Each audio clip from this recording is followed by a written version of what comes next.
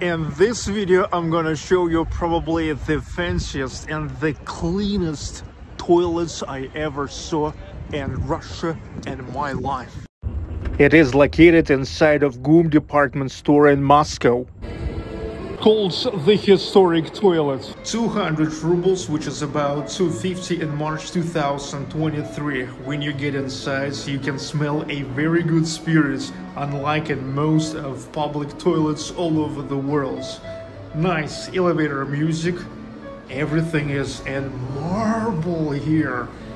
The person who cleans the toilets is always on a shift and painstakingly cleaning after literally each person here. So always extremely clean toilet cabins. Whoa. Of course, no any hand dryers here, but a sterile little towels. Whoa.